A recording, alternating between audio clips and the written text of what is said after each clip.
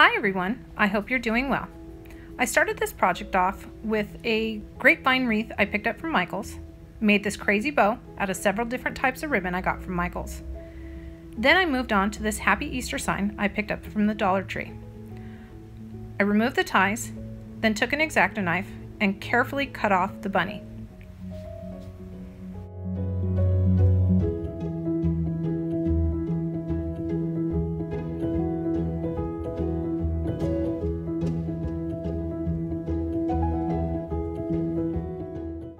Once I was able to remove the bunny, I took a sanding block and just gave it a real quick sand on those rough edges.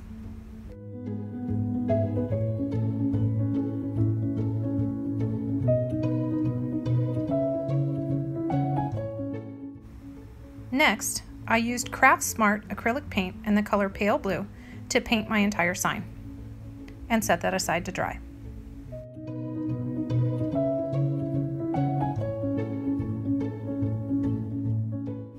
Once the blue paint was dry, I moved on to using Folk Art chalk paint in the color Rich Black and a precision tip paintbrush to paint around all the edges, inner and outer, of the words, and set that aside to dry.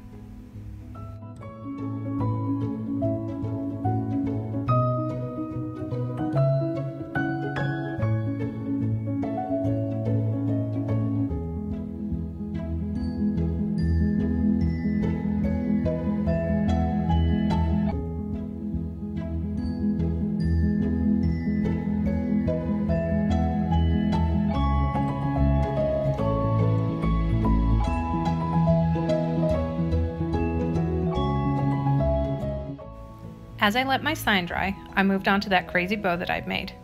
I took some jute string, looped it through the back of the bow, making it interchangeable. It's a trick I learned from my sister, who inspired this video.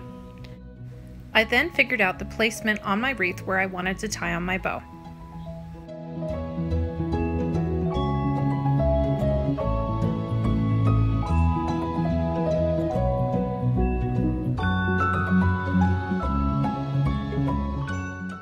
With my bow in place, I determined how far down I wanted my Happy Easter sign to be. I restrung it with the original twine and tied it to the center of the wreath.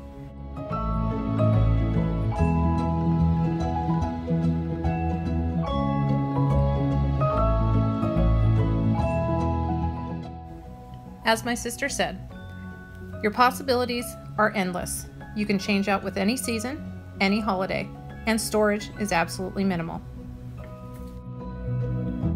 I hope you enjoyed this video. Thanks so much for watching. Remember, you can always like and share this video. And if you like my tutorials, you can follow my page at Jenny of All Trades. Thanks so much. Have a great day. Stay crafty, and we'll see you soon. Bye.